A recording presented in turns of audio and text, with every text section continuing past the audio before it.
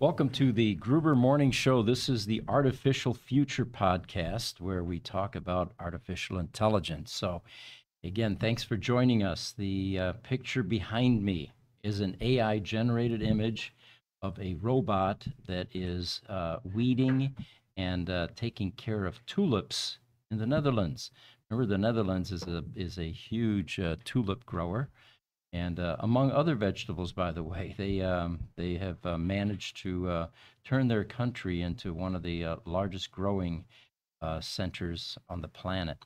But anyway, we'll talk about that later a bit. And but that's what you're looking at. It's a gigantic robot, it looks like, doing some work out in the fields, replacing farmers, hopefully, or maybe, I don't know. So yesterday, you know, there's usually something in the Your mic is a little too far away. All right, how's that? Yeah. Better. There's usually something in AI news that just takes my breath away, and it almost happens daily nowadays because it's such a rapid advancement of technology and capabilities. But yesterday I was watching Jesse scribbled down some notes on a notepad, you know, one of those 8.5 by 11 type, the big spiral wound. And I thought to myself, you know, he's definitely from a generation that doesn't really manually write anything. And I made a joke and I said, hey, what are you regressing or something? And he said, no, I just wanted to try the notepad. And it looked like what he was doing was cursive writing. I don't think I can do that anymore, by the way. But anyway, his chicken scratchings were a combo of cursive, arrows pointing at paragraphs. There was some asterisks in there to highlight points. And personally, I would have had trouble reading it, but it was Jesse's personal notes, so I figured it had value for him.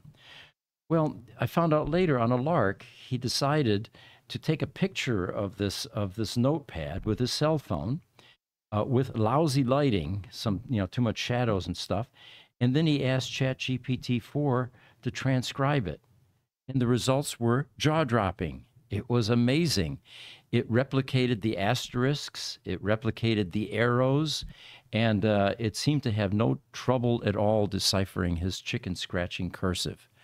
So again, just blown away by the capabilities of this software and this new technology. And that probably is the reason that it's able to decode old Sanskrit scripts and clay tablets and maybe even the Ten Commandments. Are those around? Or Joseph Smith's tablets that he found up on Hill Cumorah in Palmyra, New York, a couple hundred years ago or so. Of course, I think those were in English, so we don't have to transcribe those. But we have to convert them to other languages, perhaps. All right. The Mormons may have already done that. All right. Anyway. Shoot, even your doctor's notes. I went to the doctor the other day, and I saw her prescription, some stuff that she wrote down for the lady for the front desk, and I couldn't understand a word that she wrote down. Couldn't read it, couldn't understand it. I have no idea what it was. AI. Yep. Amazing stuff. All right. Those of you that have any questions, inputs, we love to hear from you guys. This is an interactive podcast. I don't have all the answers. I have opinions. You may have some opinions. Would love to hear from you. And the first one coming through is a TikTok audience member. Deal Doe is his name. And he says, why always the sunglasses? Well, it's part of our image. It may be hiding things such as our red glowing eyes because we're really AI. And we have a whole bunch of other hypotheses for this, but we decided early on there's some valid reasons for it. One of these days we're going to do a video. We're going to release why there are always sunglasses involved in the Gruber productions, but we're not ready yet. So in the meantime, put on your own sunglasses. Join us. Maybe you'll get a fuller experience that way. In the meantime, the sunglasses will remain a mystery. Yep, in here I got the, let me pull this up. All right. I'm going to minimize you just a smidge here. Something coming from Jesse's corner, so stay tuned. Oh, there's your chicken scratching. Here's the notes. So here's the original note. Yeah. Page. And so I just took this picture with my cell phone, and you see the lighting's all off. There's a bunch of shadows all over it. Some of the words you can't even really tell. I uploaded it directly to ChatGPT, and it perfectly transcribed all of it, including with the arrows and the asterisks and all of that. So Just blown away. Did it misspell any of the words? no. That is amazing. Now, on its own, it can't do that. You know, you tell it, I want a building that has Tesla on the front of the building, and it will butcher up the word Tesla badly at times. But apparently, doing rote processes like this, where it's deciphering your stuff, has no issue at all. Well, the other thing too, when you ask it to give you an answer, it can spit out a 10,000 word answer, and there's no misspellings in that either. Yeah, yeah. It's in the graphics portion linked to it. Yeah, only in creating graphics, yeah. Yeah. All right, have something else for you here. And I read this last week, and I need to share this. Can we throw up a picture here? The picture's called Waiting.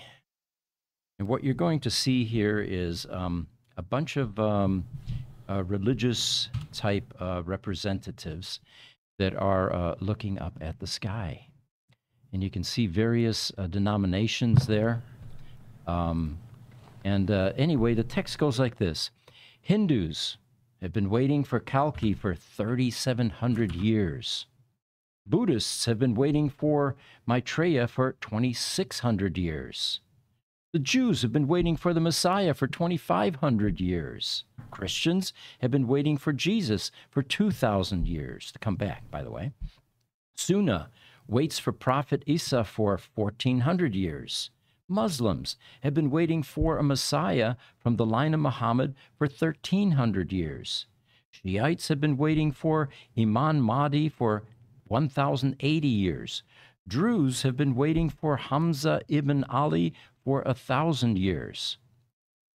Most religions adopt the idea of a savior and state that the world will remain filled with evil until the Savior comes and fills it with goodness and righteousness. The rest of this is maybe our problem on this planet is that people expect someone else to come and solve their problems instead of doing it themselves.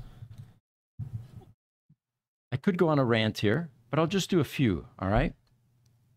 These statistics say that 15,000 children have died with this Hamas-Israeli conflict. The thing that's going on in Ukraine, never thought that would happen again in this century. I thought we have evolved beyond that. So my personal vote on this has been all along that the people on this planet cannot manage to run this planet. The analogy that I like to use is it's like the parents went on vacation, left the house to the kids, and the kids have partied it to the ground, and the parents are coming back home. And you know who those parents are going to be, in my opinion? AI overlords. What we need is someone more intelligent than us to finally put this planet and humanity back on track. And that's going to be somebody that's smarter than us, because a whole lot of smart people on this planet continue to make the same stupid mistakes that they've been making for thousands of years. We're still killing each other, you know, annihilating each other. There's genocide on the planet for frivolous, ludicrous reasons, absolutely ridiculous reasons. So I embrace and welcome AI coming in and guiding us. Again, my notion on this is not like the Terminator movies where you have killer robots and you've got evil, entities, AI entities potentially coming into play. Anything smarter than us is not going to behave like us and act like us and kill mankind. The most intelligent people are generally the least violent. If you take a look at the violence scale, the lower you go on the IQ rating, the more violence you end up with. So my vote is, let's let the AI overlords evolve.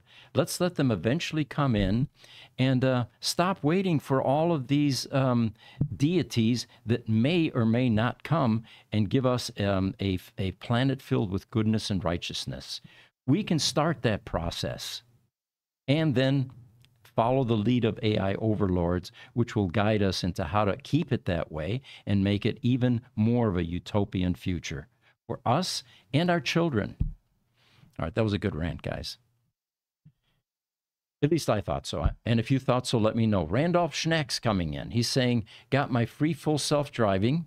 It's been fun trying it out. How do you like 12.3? Personally, I don't drive it. I am the official Tesla Roadster test driver for Gruber Motor Company, and we repair so many cars. I'm constantly test driving a Tesla Roadster. I don't think I've been in my P90D Ludicrous for a couple of years now. Is it up and running though? No. Didn't they take it apart? Problem. When I park my cars over at Gruber Motor Company, they suddenly look attractively like parts cars to the guys, and there's always something that gets removed that they intend to put back on there, but doesn't quite get done. But, you know, I've heard good things, Randolph, about this new full self-driving. Although yesterday I think we had a video. Is that something we can bring up, Jesse, or... the one where it's going over the yellow lines, the double lines. It's fundamentally what this video revealed was that this new full self-driving software is very much like human driving. Now, instead of the hundreds of thousands of lines of rule-based code that it was trying to use previously, so you're probably going to see some California stops at the stop signs. Hopefully no red light runners, because they promised us that they only took the best drivers out of their pool of data that they had collected to make this new version of full self-driving. Here we go. Now it's doing something it's not supposed to do. Notice that double solid yellow line? And then gets, just stays in that lane. Much more like human drivers, if you think about it. What I'm really hoping is that this new full self-driving will also adhere to certain lane disciplines, which seems to be absent in this country. I mean, you go over to Europe, Germany especially, there's very strict lane discipline, especially on the Autobahn, because you can get killed if you're lollygagging in the passing lane and you've got cars that are doing 150 plus in that lane trying to pass. We got breaking news here that I got to pull up. All right. You're going to like this one. Breaking news. There we go. You can now edit DALL-E images in ChatGPT directly on your cell phone, iOS, Apple phone, or Android phone. Amazing. So it looks like from this video, you ask DALL-E in ChatGPT, like always, to make you an image. Then I think he selects the image. Then you can highlight certain parts of the image and prompt it again to now get specific edits of the image. Put mouse ears on the dog. Oh, add bows. There we go. Okay, there's a good one. And this is all on your cell phone now. Well, you can do it anywhere, but it's in ChatGPT is the important part. And here we go, creating image, and let's see what happens to the dog. Does the poodle get bows is basically what we're going to do here. And does it place them correctly? And this is something that just came across the wire then, I take it. OpenAI just tweeted this 2 minutes ago. Okay. Well, there you have it, folks. Look at that. It's the right color, too. It matches the happy birthday sign. So again, like I started this whole podcast, every day there's a new jaw-dropping something that makes you just go ooh and ah. This every hour. Every hour now. Okay. All right. Every time I open Twitter, there's some new AI advancement happening. Every time. All right, so here's another news item. Yahoo is acquiring an Instagram co-founder's AI-powered news startup called Artifact. And, of course, the upshot here is that Yahoo is now going to use AI for news. Boy, there's a few jobs that might have been eliminated with that move. But the article goes like this. Yahoo is acquiring Artifact, the AI-powered news app from Instagram co-founders Kevin Systrom and Mike Krieger. The company announced on Tuesday. The financial terms of the deal were not disclosed, but Artifact will no longer operate as a standalone application. And its AI-powered personalization technology will be integrated across Yahoo, including the Yahoo News app, in the coming months. And Yahoo is TechCrunch's parent company. So Systrom and Krieger will work with Yahoo in an advisory capacity to make sure that this launch is successful during the transition. The announcement comes a few months after Artifact said it would be winding down its operation as the market opportunity was not big enough to warrant continued investment. Although Artifact started as a simple news app, the end result seemed more like a Twitter replacement, and there are already a lot of those. They say there's a lot of competition in that space with numerous challengers, including Meta's Threads. So Artifact, the technology within Artifact surfaces content users want to see and becomes more attuned to their interests over time. So it's learning, in other words, what you like to see, a biofeedback process, it sounds like. And as a result, users receive personalized feed of news stories that they want to read. It will summarize, there's some tools, it will summarize news, rewrite clickbait headlines, and surface the best content. They do go to point out that AI is probably the best curator, and that this is going to alter Yahoo News dramatically. What do you think about that, Pete, with the personalization? Have you experienced that? I don't know how often you use TikTok at home or just in your personal life, but I hate it.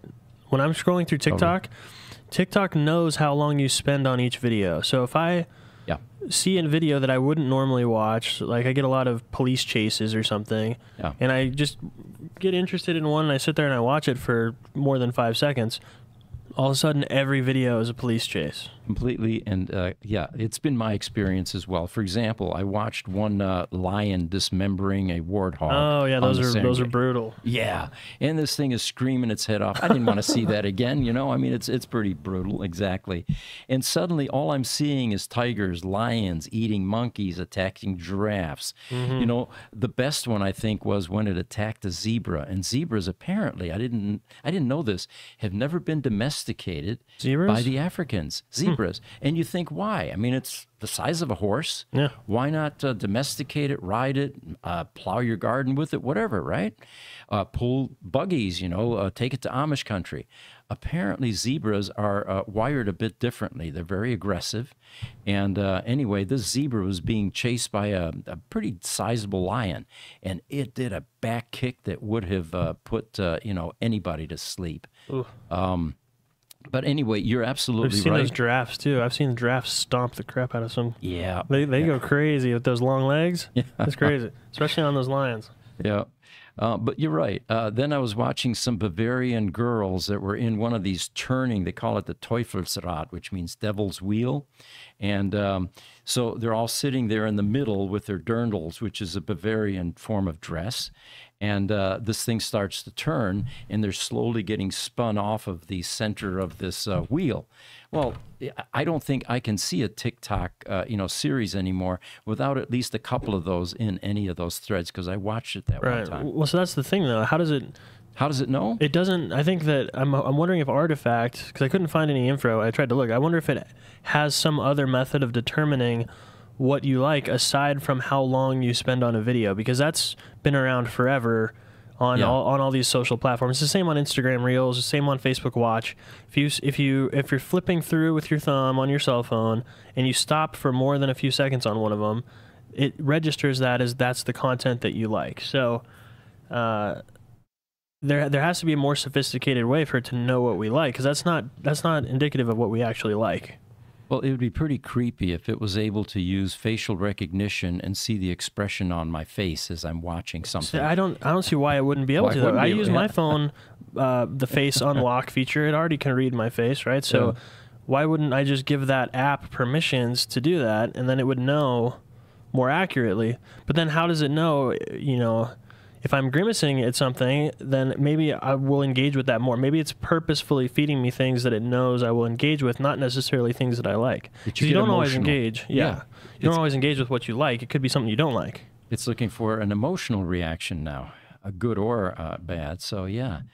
Stephen Rose joined us. Welcome, Stephen. He says, I have also had the misspelling issue on graphics using AI. The only thing I can think of is possibly it's done on purpose so people don't use it for commercial purposes. Yeah, possibly.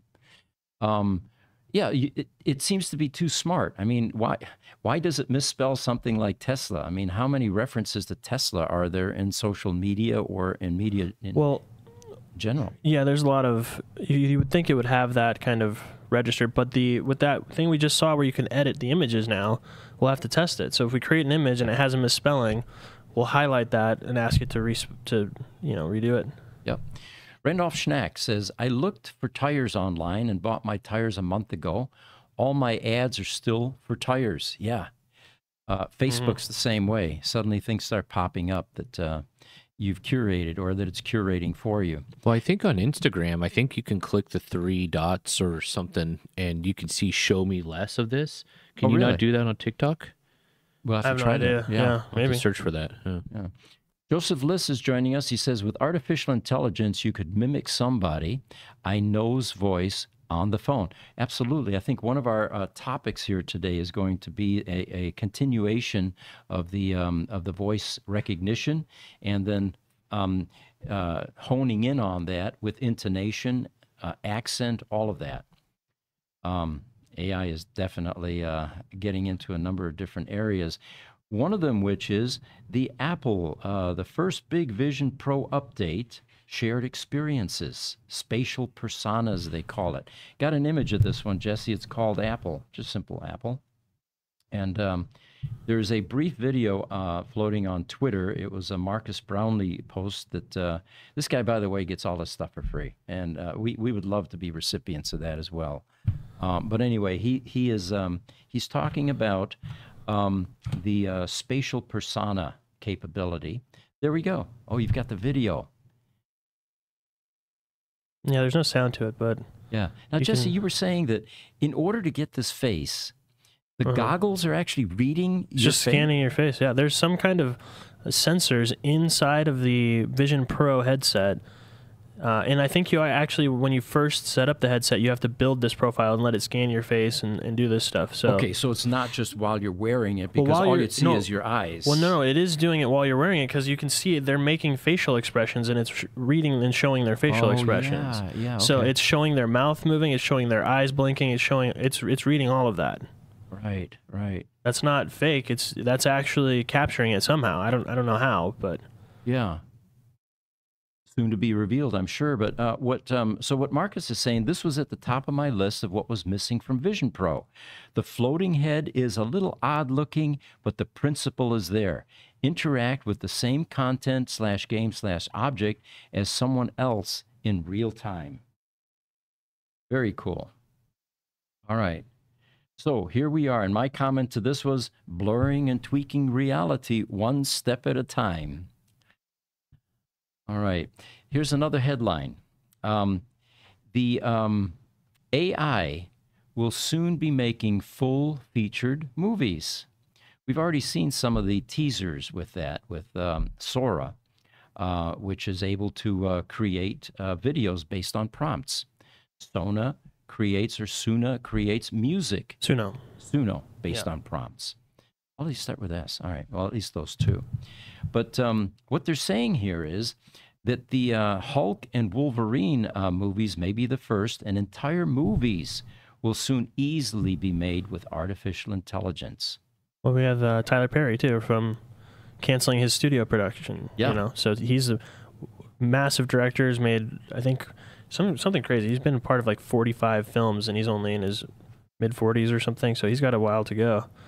And with over an $800 million, almost $1 billion investment in this studio in Georgia, I'm sure there were investors that saw this, got skittish, and said, we're pulling funding.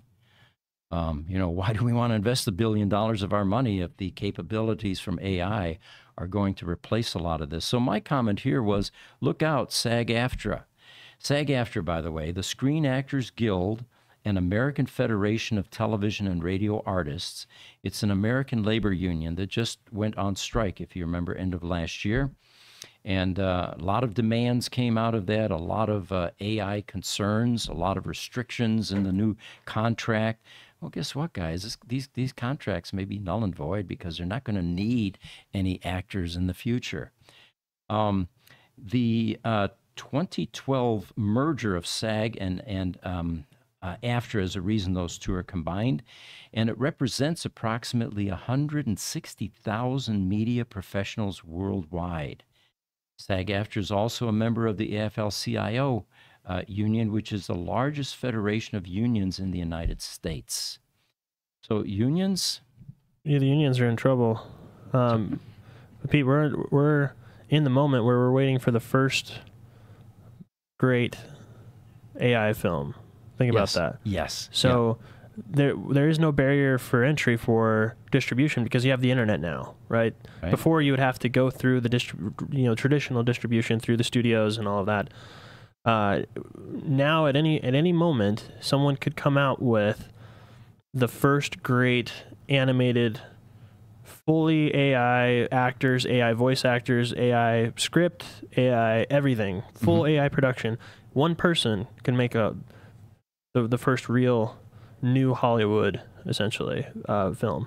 And basically, if you're creating prompts, it could be another young teenager, Steven Spielberg, in his bedroom making blockbuster movies like this. If you think about it, CGI was probably our first step in this direction. To create a blockbuster movie, you have salaries for the support staff. You have these ridiculous salaries for these movie stars, millions of dollars, sometimes hundreds of millions of dollars. Sometimes they get cuts of the box office, everything. Exactly, cut afterwards. Then you have travel expenses. This was shot in Costa Rica because they wanted a jungle setting. No longer need to do that. All the extras that are involved, the set construction. I mean, you've got literally they're building, the Wild West type cities, for example, and there's an enormous amount of lumber involved and construction equipment and all that. Well, none of that. Imagine an actor gets hurt. Oh my God! Yeah. Imagine an actor is sick one day when you have a 10-hour day of shooting scheduled. Right.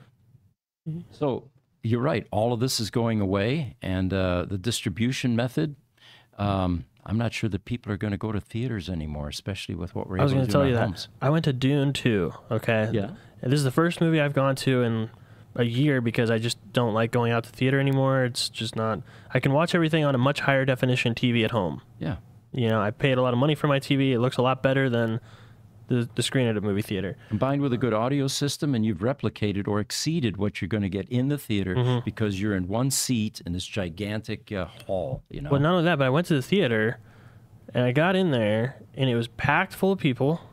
Not a people person, don't like that. Right. The seat that I was sitting in had butter stains from the last popcorn that the person had in the theater in the movie before me. Right. There's trash all over the floor. The floor was sticky from the last soda that got there were long spilled. lines. The trash in the bathroom was overflowing. Right. And then the other thing is I have to get up in the middle of the movie and go walk to the bathroom. I can't pause it. Oh, right. Yeah, that's so I true. missed 5 or 10 minutes of the movie that I just paid $20 for. Yeah. So my opinion is theaters are dead. For me, they're dead. I'm not. The Dune 2 is the one exception where I'd go because everybody was saying it was great. It has great reviews. Really liked the first one. I easily could have waited for that to come out after the fact. I was thinking that to myself. I could have waited for this. Our comm group makes custom cabling products, and we were actually approached by a movie theater chain, Harkins, now out of business, by the way, for a custom projector mount. As a wall mount type thing, and they had changed projectors in a lot of these. They had upgraded to the newest, latest technology, and it required different mounting methods. Anyway, to make a long story short, we were making these for Harkins, and then eventually AMC came along. We started making them for them as well, same projector, same upgrade, and then COVID hit, and these guys got hit hard. Yeah. No one was going to go to a large room, like you're saying, with potentially a whole lot of people rebreathing the same air, touching the same surfaces they touched. So, yeah, you're right. I think they started to die during COVID. So, but I remember as a kid, I remember being different, though. I don't know if it was just because technology was different, but I remember going with my family to see the first Jurassic Park, the second Jurassic Park in the 90s, and going to see the Star Wars remakes were mine in 2000, and going to see The Matrix. And I remember these massive, and it was an event. You would go there, there's these long queuing lines, and it's just different. I don't understand. It's just not the same now. And there's a social thing, too. I went to the Rocky Horror Picture Show one night. It was like at 1 a.m. in the morning or something like that. And people were dressing up as the characters. And yeah, everything's changing, folks. Get ready. Joseph List says, my opinion, there's more bad and evil corruption and deceit than it's worth. Well, good point. Yeah, that's one of the reasons that I'm sold on we need AI overlords. We need the parents to come back home. We've destroyed the house, and we're continuing to, and there is no second house. That's a big problem, right? We get this planet. Now, granted, at some point we may have space travel, but have you seen these places that we're supposed to be going to? They're inhospitable. You can't even go out and breathe the air. You can't go out and enjoy a sunrise or sunset. Well, see, that actually changes, and this is my plug where I get to talk about fusion. Yeah. Because once we have achieve the ability to do fusion, not only will it give us the power to get to these distant places, but a fusion reactor is what's needed to terraform those planets as well. To heat them up and create an atmosphere and do all. You need infinite power, essentially, to make something like that happen. Now, there's an interesting notion. We're actually going to convert these other planets to our biological needs. A certain temperature range, a certain amount of oxygen in the air, and other, So, but the other thing is, though, which one do you think will come first? Because if we have a fusion reactor and we can do that, and we can take it from 1,000 years to terraform a planet down to maybe 100 years, that's still a very long time to terraform it properly and get it to where it's livable. I think we're going to reach the point where we take our consciousness and stick it in a machine far before then. Then we won't need to terraform a planet. There's no need to terraform, because we don't have to breathe anything. So. Joseph List says, crisis management, when something happens, that's when you deal with it myself. Okay. All right. Here's a good article, and this one's close to near and dear to my heart. AI, it says, tastes beer and then tells the brewers how to make it better. These were apparently AI-designed beers that were then preferred in a blind taste test. You know, the Pepsi challenge and all that. Well, AI created some beer, and people preferred it to what these brewers have been, creating. And where I'm from, in Bavaria, these guys have been brewing beer for 1,000 years, literally, Old convents, Weisstefana, for example, outside of Munich. They're going to have their 1,000-year anniversary in the year 1040. And one of my goals is I'm going to be there. I'm going to go, no matter how old I am. I don't let the old man in. So, I will be there. So it's coming up soon. Yeah. So AI that predicts how to improve the taste of beer could help brewers develop the next beloved brew, they say, and avoid having their creations poured down the kitchen sink. So this was the beer challenge. All beers share the same basic ingredients: grain, hops, yeast, and water. But between the different varieties and of the basic ingredients, different alcohol contents and optional special ingredients. And now we get into the additives like fruits, spices. Brewers have a near infinite number of flavor combinations they can try when developing a new beer.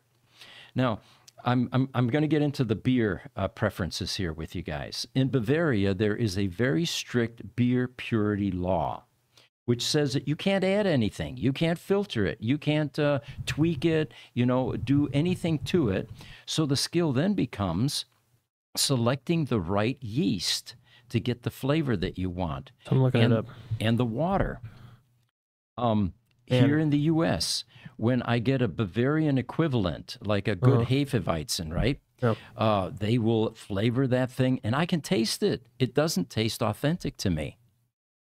So the purists, I guess I'm a wine there are wine connoisseurs, I'm a beer connoisseur. And I can tell when it's not done in the traditional method, in the Bavarian method. Here in the U.S., though, people drink that stuff, and I think it's just terrific, right? You're an elitist, Pete. I beer elitist. So. Here, look at this real quick on the screen. Yeah. It says it's all the way back April 1516 is when they originally did the Bavarian The beer purity laws. The laws that say only water, barley, and hops are allowed to be used as key ingredients. Yep, and that tradition remains, and of course their beers are outstanding, excellent. So to help them know when they've landed on a winner with beer, they might ask trained beer experts to judge their new creations. But tasting sessions can be expensive, and panelists' opinions are very subjective. I just gave you an example of that. I have some subjective biases about what I prefer and what I will drink and not drink in the realm of beer. So they say once the session is over, the brewer might know what the experts did or didn't like, but they won't necessarily know why or how they might be able to make their beer better. Good point. So again, now we're getting into some jobs that might be replaced. Reviewers, wine reviewers, beer reviewers, scotch, whiskey reviewers. Wait, sorry, what did that say? It said they won't know how to make it better? Yeah, they'll know what the experts preferred, but it doesn't tell them how to change the recipe. Gotcha. So, better beer. They say researchers from KU Leuven in Belgium have now trained an AI to predict how much people will like a beer and how a recipe could be tweaked to increase the drinker's enjoyment of it. Information, of course, that could be hugely beneficial to brewers. Here's somebody. Joseph Lisi says, I hope nobody messes with Guinness. Uh-huh. First thing we did when my wife and I got to London, we went to a little pub, and we had to have our, traditional pints of Guinness Stout. Instagram, Renesalrud says, greetings from Germany. Thanks for joining us. Sorry about the green screen. For those of you on Instagram, you can't see the green screen picture that we have behind us. But again, it is a picture of a gigantic robot in the Tulip Fields in the Netherlands doing weeding and taking care of pests. And here's one thing I'm going to show that I saw yesterday. Yeah. Because I don't know if it's the same for beer. I'd have to see if there's an image. But I saw this yesterday on Twitter showing the difference in soda and what we allow here versus what they allow in the UK. Yeah. Look at that image. Those are the same brand, same drink. Yeah. And the one on the left. The one on the left is US. Yes. Okay. Yeah, it's fully synthetic ingredients versus the one on the right, which is allowed in the UK, which looks like orange juice almost. It does, yeah. Yeah, the one on the left looks way better to drink than the one on the right. You think? One on the right looks like somebody just filled it up with orange juice. Yeah. So, but the thing is, I think that we allow a lot of dyes and synthetic sugars and stuff here that aren't allowed in pretty much the rest of the world. So it actually is probably a lot healthier to drink the one on the right, but I would agree with you. I like the one on the left. And of course, that's why it's being sold, because they know what you like. Yeah, I like the ones that are cheaper and... I like dye. Exactly. I like my Red 40. One of the things about the Europeans is they don't have the same insatiable need for sugar. It was like we had Nicole here for the podcast, the Com podcast, and she put it aptly. She says, I'm from the South, and I like a little tea with my sugar. Mm-hmm. But yeah, in the European pastries are typically not as overwhelmingly sweet as they are here in the United States. And it's tough getting used to for those of us from Europe. Any of you want to chime in? I'd love to hear from you. All right, so here's another article. This AI can finally tell humans why we're losing. And as you know, artificial intelligence has traditionally defeated human champions in a variety of games. The first one was in the last century when Kasparov lost to a chess game to AI. But it turns out that not only can AI now beat human beings in a variety of games, but it's able to tell us why, potentially making us better, I would suppose. So they talk about this bridge players. By bumping off 8 of the world's best bridge players, a new AI has not only claimed a win in one of the games where humans have still held out, but also a victory for other AIs of its type. French startup Nook AI Bridge Champ, named NOOK, represents a different kind of AI from the deep learning neural networks which currently power self-driving cars. Unlock smartphones with your face and dominate in strategy games like Go. While these AIs are capable of delivering results for complex problems, there's a catch. We don't know how they do it. It's still a black box, basically. Nukna takes a different tack, apparently. It's called neurosymbolic AI, and it combines deep learning with more traditional AI approaches to create algorithms with deep learning strengths that essentially can show their work. What strategy did it use? How did it get there? What was it thinking or not thinking at the time that it beat that human player? They say what we've seen represents a fundamentally important advance in the state of artificial intelligence systems. And this is from Stephen Muggleton, professor of machine learning at Imperial College of London. The black box problem. Deep learning AI is powered by neural networks, as their name suggests.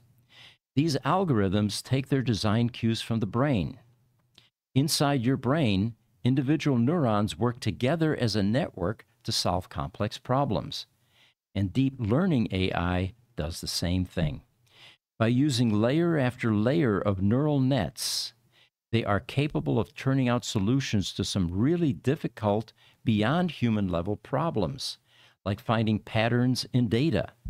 And they excel when given huge amounts of data. All right, looks like Stephen Goway is joining us. He says, thank you so much for having this content. 2016 Model S at about 160,000 miles, out of warranty next June.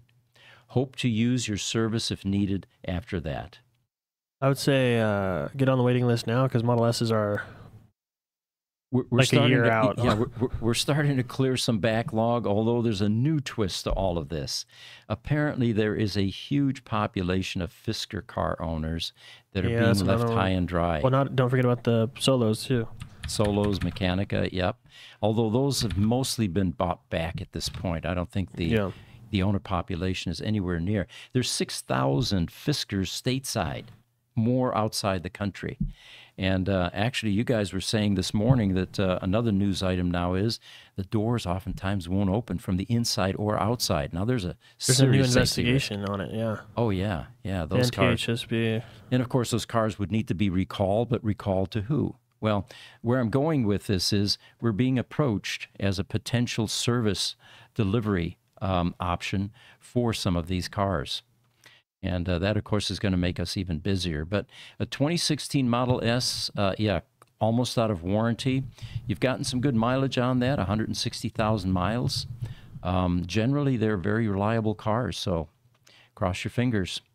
Stephen Rose says, The Sphere in Vegas, A Postcard from Earth, is a movie about people leaving Earth and developing other planets. Very impressive. Did you get a chance to see it? I didn't. No, I have seen a lot of stuff. I'll see if I can pull up an image. The Las Vegas Sphere is crazy. It's like the new multi-billion or $1.5 billion thing that they opened. It's essentially a giant screen. You're inside this auditorium with like 60,000 people, and it's just a giant. The whole entire thing is a giant screen. And it's round? Is that it's round? That you see that? Yeah, that has things on the outside, like the eyeball from space. Yeah, that stuff is crazy. We went there in March of last year when they first opened it up, and they had like a basketball. They had like a world. Not in it, I'm sorry, just on the outside. Yeah, because it wasn't open at that time, but they had the outside working. So they had like an eyeball blinking, and then they had like the world, and then a basketball, and then a smiley face that would actually like interact. It looked like it was following cars. It was pretty neat. Oh, here's very cool. I'm not being rude, Aaron. I've got a sign on the camera that says "Look here," because usually when you're talking, but I hear you. Oh, there we go. We've got some images coming up. Yeah, this is a mind blower. Only in Vegas. Yeah, I think that one's just a meme, actually. That's true. Yeah, the way it's cutting off at the bottom. This is the inside of it. It's pretty crazy.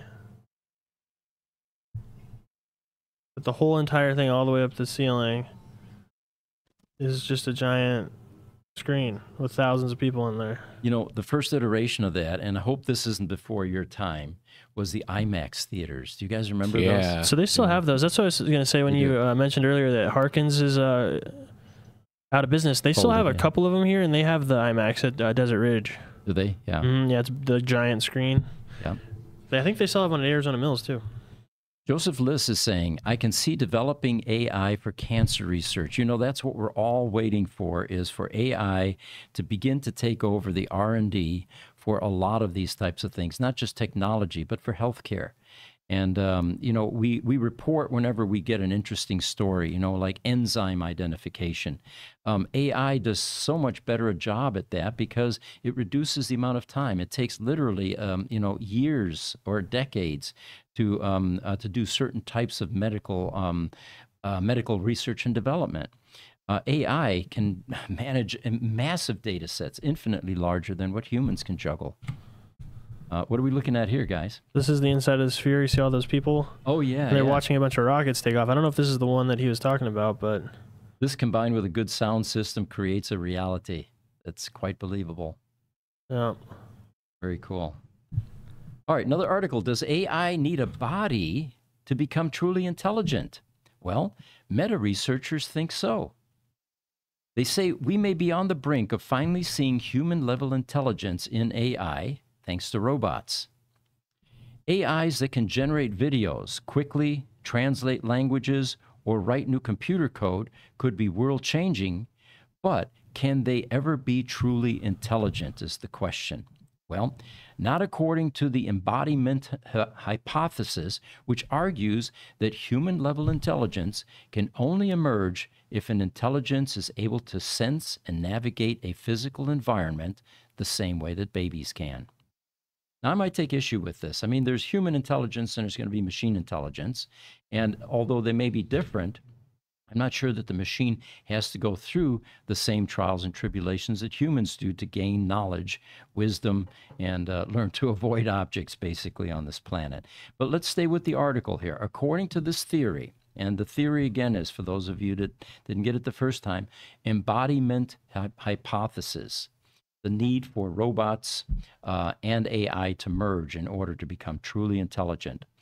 According to this theory, the only way to get an AI to develop true intelligence is to give it a body and the ability to move around and experience the world. Digital-only AIs, in comparison, may be great for narrow tasks, but they'll always hit an intelligence ceiling. Opinion, all right? They say AI systems that lack physical embodiment can never be truly intelligent, according to Akshara Rai. He's a research scientist at Meta. To fully comprehend the world, it's essential to interact with it and observe the outcome of those interactions. Picture a toddler falling over things, trying to climb steps, for example, even get off the bed. My little 14-month-old is finally at a point where, to get off the bed, she realizes she's got to flip around, do a 180, and let the feet go first. If the head goes first, there's going to be a lump on the on the head. They say not all AI developers buy into this embodiment hypothesis, and it may end up being possible to create digital-only superintelligence that never feels the earth beneath its robotic feet.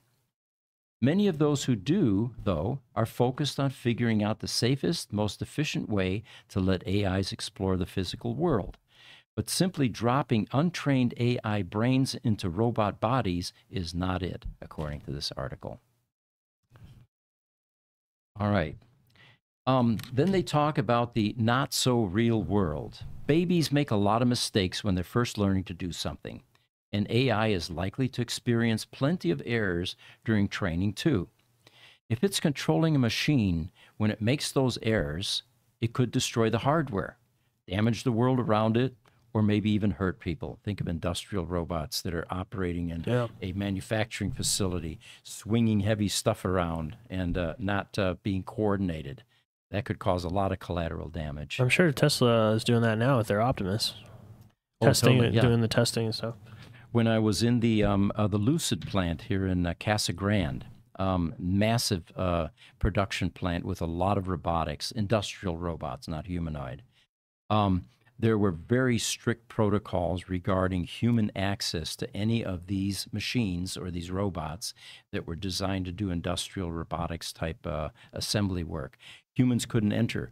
In fact, there were even facial recognition monitors and, of course, the sensors and all of that. If there was any breach, it would shut down the machine. So they say an AI might need to attempt something many times before figuring out how to do it reliably. Multiply that by all the slightly different tasks we may want AI robots to be able to do, and the training period could become interminable.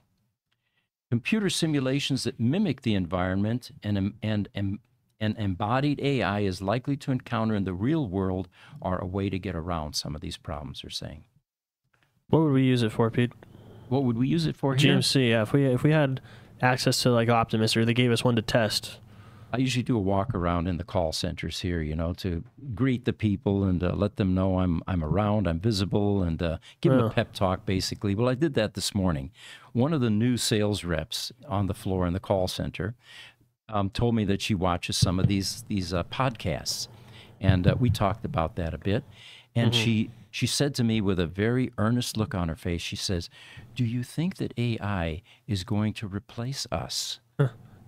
You had to say yes. Well, not this week. Don't worry about it. Not this week. Month. That's a good Yeah, answer. right, yeah. Not anytime soon, maybe. You know, again, the point is we're going to all have to acquire new skills, and that may be a benefit. You know, but AI and that type of technology is infiltrating everywhere, and you're probably not aware that it's already beginning to take jobs in functions that you were used to. Banking, for example, research. Those are the things that we don't see. Joseph List says, RoboCop. Yeah, well, there's the Hollywood version of that. And that's one of the reasons people are so terrified of these new technologies, is because Hollywood has played on our fears. And I understand why. It sells tickets. If you're scared of something, you're going to go, how bad could this be? I got to go check this out, right?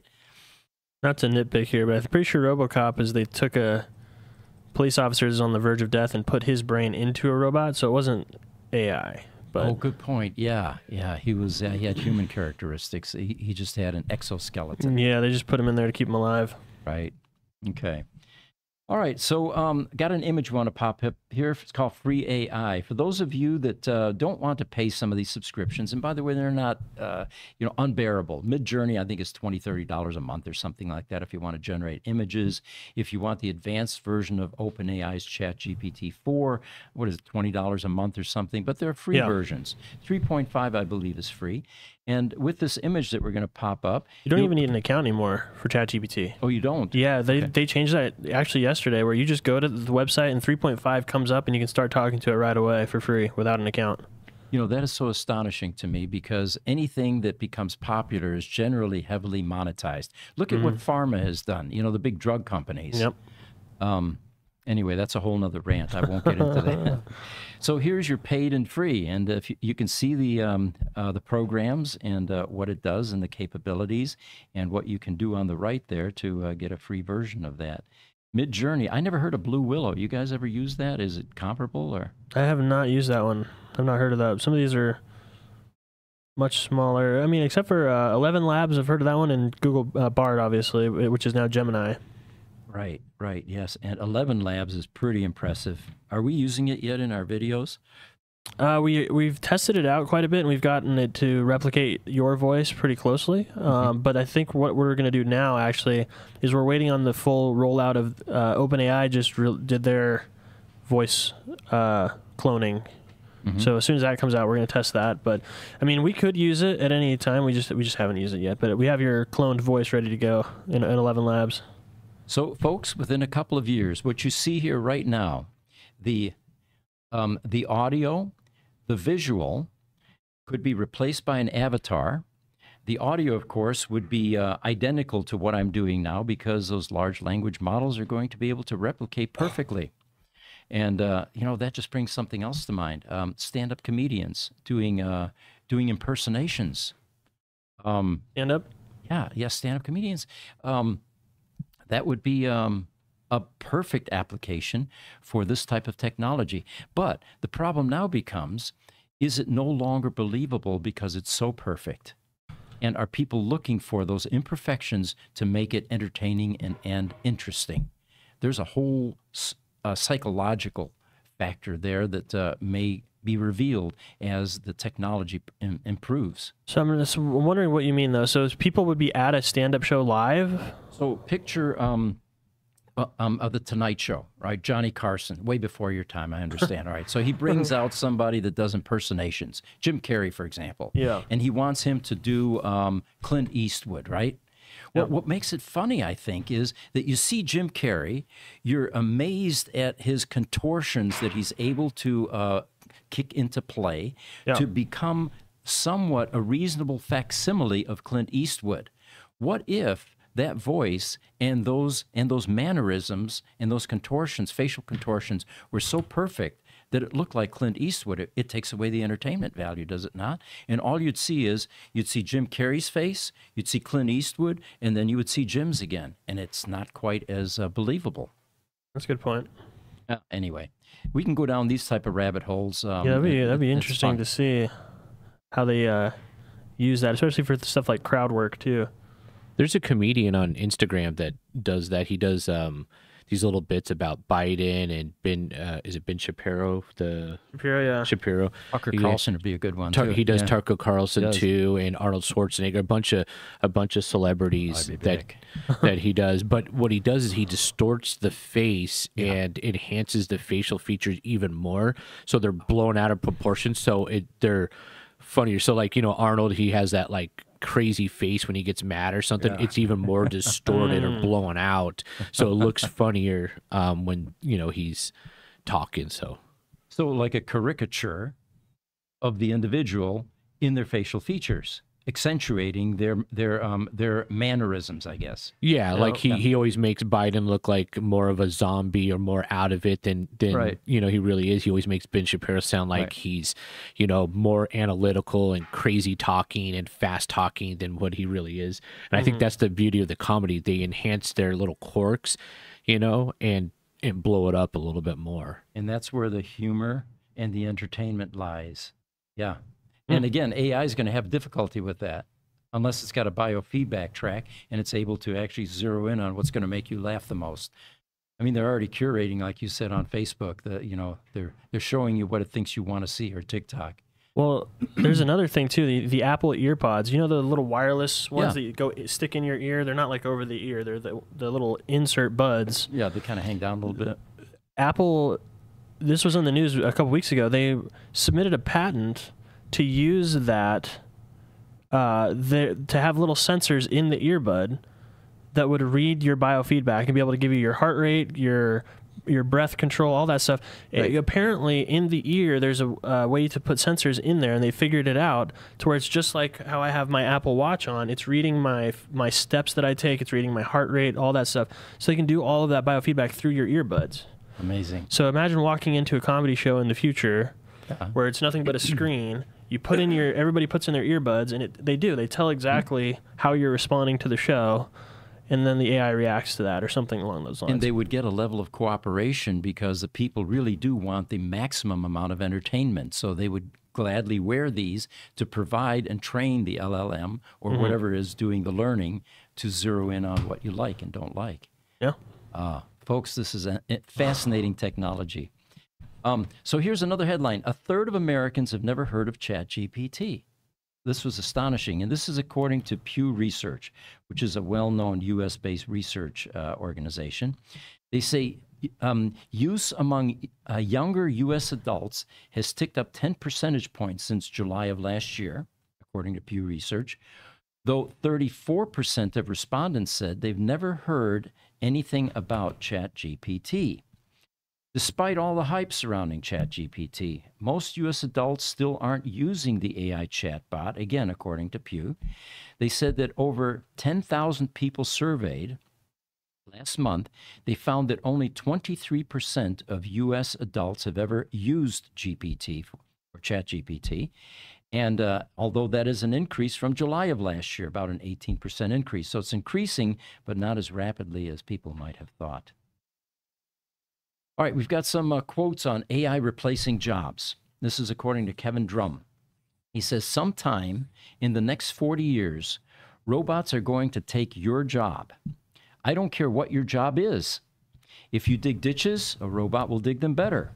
If you're a magazine writer, A robot will write your article better. If you're a doctor, IBM's Watson will no longer assist you in finding the right diagnosis from its database of millions of case studies and journal articles. It will just be a better doctor than you. Good point. Then they say, as wages increase and the price of technology decreases, the decision to invest in robotics and automation becomes much easier to justify because of the high return on investment.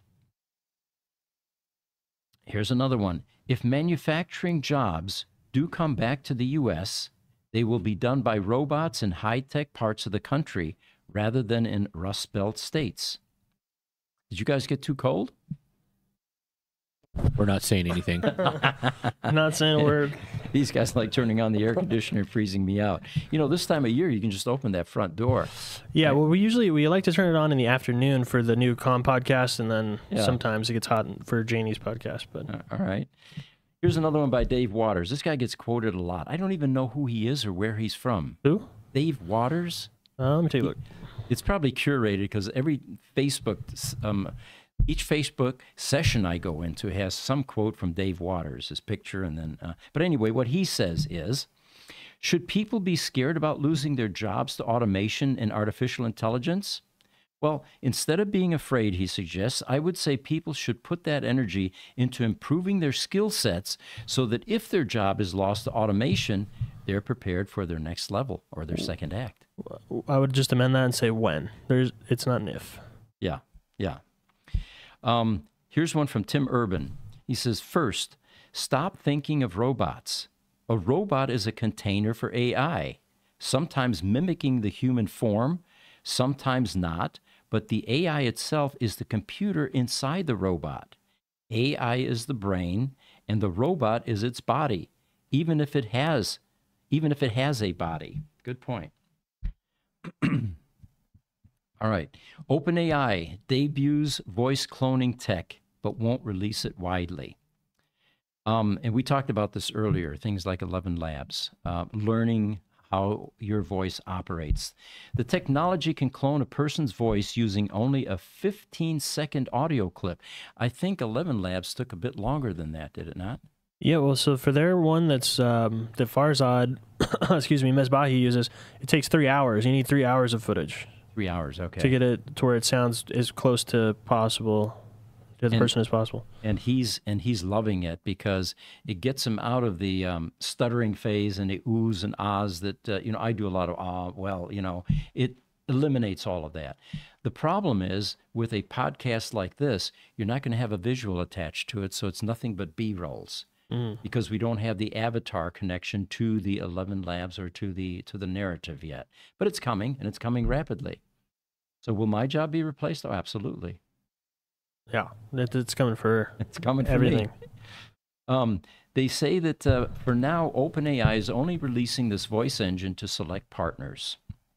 And they say that the company has developed this voice cloning technology that's so good, it's bound to both impress and scare users.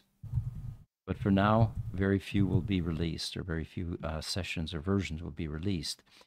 It says that in addition, talking about now its capabilities, after 15 seconds of listening to some clips of you talking, the replicated voice can convey emotion and the natural cadence of human speech, making the AI-generated dialogue sound realistic. They first developed this, by the way, in 2022, and rather than release the entire capability to the public, the company has essentially decided that society isn't quite ready for it, at least not yet. Okay, so let's have a little bit of a rabbit hole here. All right. What else are they holding back? Is that where you're going with this? Right? Well, they're definitely holding back some stuff, yeah. Well, I'm more on the side of when is reality gonna... We're not far from reality. We're not gonna be able to distinguish reality. Undistinguishable, if it's a real... We get to a point where it just takes a few seconds of capturing somebody to replicate them entirely. Well, I mean, we're maybe a few months, a few years, who knows, but... All I can say is we're going to be very confused because we won't be able to distinguish. In fact, the next headline here is video games are approaching perfect photorealism. Mm-hmm. Platforms like Unreal Engine 5 are enabling independent developers to create hyper-realistic digital worlds. You know, I've got 6 kids. Some of them still play video games into their adult life. And they literally immerse themselves in this alternate reality. And it becomes very real from them. My 12-year-old granddaughter, since she was little, complains about Dad in his study where he's got his gigantic screen playing video games, teaching her all of the cuss words under the sun. Oh, yeah. Well, I'm trying to find some videos so they can see what we're talking about, the photorealism. It's pretty crazy. Here's a good one.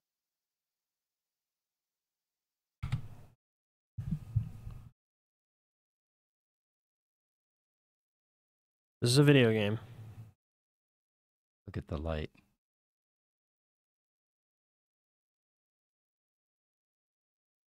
Boy, this is a far cry from adventure back in the 70s and Wolfenstein in the 80s. I don't play video games anymore anyway, but we had things in the 70s on mainframes called Lunar Lander was one. Special monitor. You couldn't just use a dumb monitor for that. And then adventure was all text-based.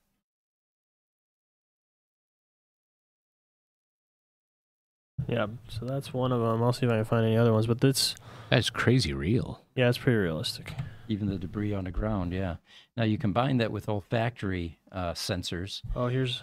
And we're able to, you know, smell the mustiness in those industrial buildings. And now here's the one that I showed you a while ago that's indistinguishable for me. You said you had seen a few things, Pete, but this looks just straight up real to me. That's completely fake. And this is AI. Yeah. Yeah, this is Unreal Engine. This is somebody doing development in Unreal Engine. Like, if we zoom in on the... Oh, well, let me zoom, but... That fire and smoke in the street and all... This is everything is completely fake and rendered in... Even the way it's dissipating. Thinning perhaps a bit too rapidly. But again, the type of havoc that something like this could wreak is frightening and scary, you know? Again, headline could be, another Tesla Model S catches fire on the streets of whatever, right? Exactly. And the next thing you know, news, media, they plagiarize, they pick up, and suddenly this thing just goes viral. It swarms. And that's the thing, if something goes viral fast enough where people don't know, like it could be a fake terrorist attack. Well, yeah, you're going a whole different direction. And nobody knows until it's too late, and we've already responded. Those are the ones we don't want to talk about because we don't want to give the terrorists any ideas, right? At least that's the strategy behind it. All right, we've got the headline, actually, that is the picture behind me. We should probably talk about that before we close out here. AI robots are revolutionizing agriculture is this headline, and the Dutch tulip industry, famous for its colorful fields that draw tourists from around the world, are exploring the wider impact of AI on farming. So this big robot is called Theo. It's a boxy robot. It works tirelessly across tulip fields to identify and eliminate diseased bulbs, showcasing the application of AI in precision agriculture. The Theo works every day. It's crazy efficient. It works including weekends, nights, and it never grumbles. They don't say this. It never asks for a raise. It has no interpersonal relationship problems. And it doesn't take sick days, bathroom breaks, vacations. It just tirelessly works. And this is in the Dutch tulip fields, checking for diseased flowers, tasks that would normally, and here's the benefit now. Yes, it did replace some jobs, but listen to the rest of this.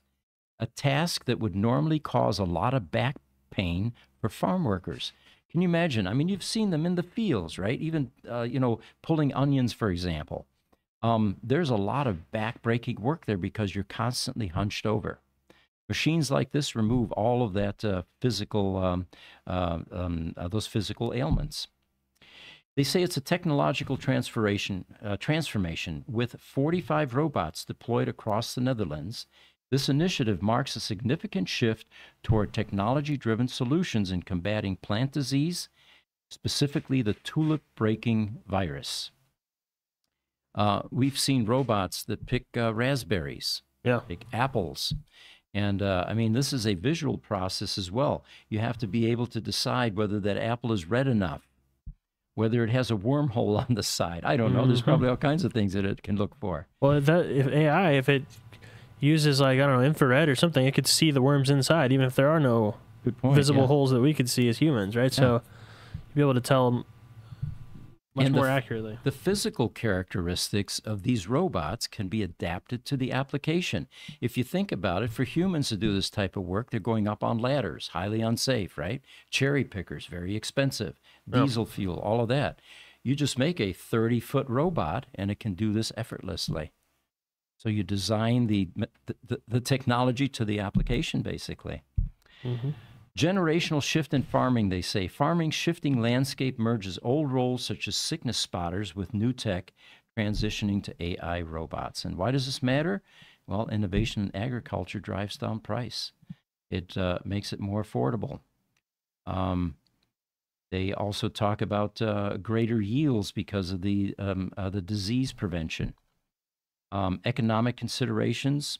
There's an investment in the technology, granted, but despite the high cost, it reflects a strategic approach to sustaining and enhancing agricultural productivity, with potential implications for economic viability of traditional farming practices. Boy, there's a mouthful.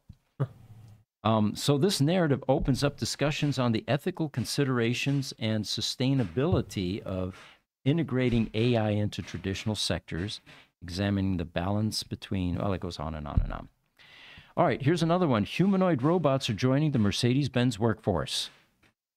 Joseph Liss says, looks like a body cam on a cop.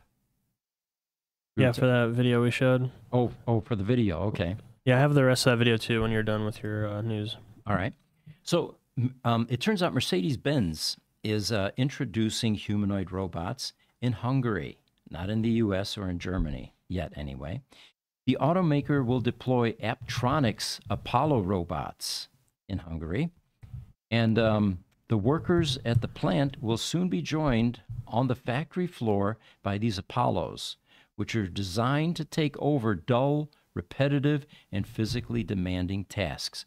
I'm sure that this is what the HR department is telling the employees at these locations.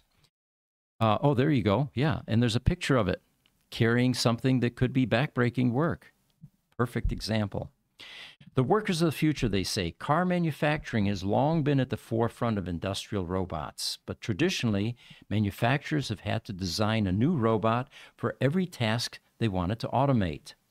One robot might weld two parts over and over and over again, for example, and another might move parts from one assembly line to another. Humanoid robots are different. They can upend this paradigm, they say, because they are by definition modeled after the human body.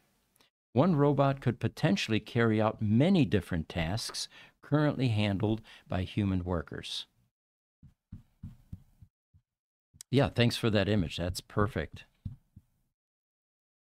All right, we're coming up 12 minutes past. Was there anything else you guys wanted to present in this podcast? I have the video for the full video of the...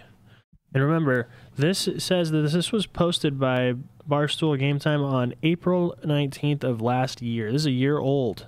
Really? And this is the video that straight up made me think we're already in a simulated reality. So watch this. This is the rest of that body cam video. And it's all completely AI. Amazing. The graffiti even looks realistic. AI and Unreal Engine.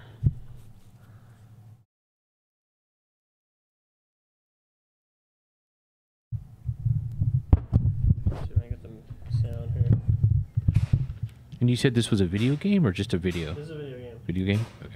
Yeah, this is a video game that's still coming Oh, out. there goes a guy. All right. That must be a bad guy. So he's running away. Shots fired! Shots fired!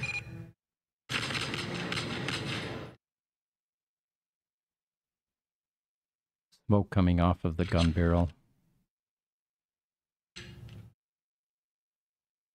Are we counting the bullets to make sure it's realistic? I will.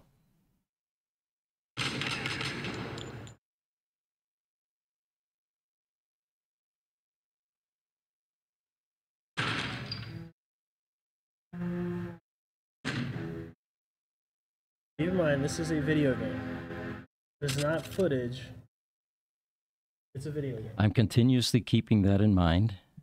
The degree of realism is breathtaking. The theme, of course, is disappointing.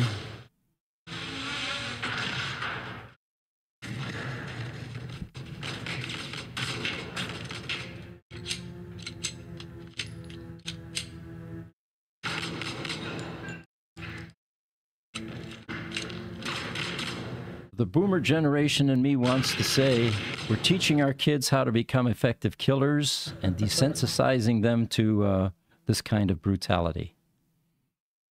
And we all wonder, from my generation at least, where will it take us? What will happen as we become desensitized? That's a good question.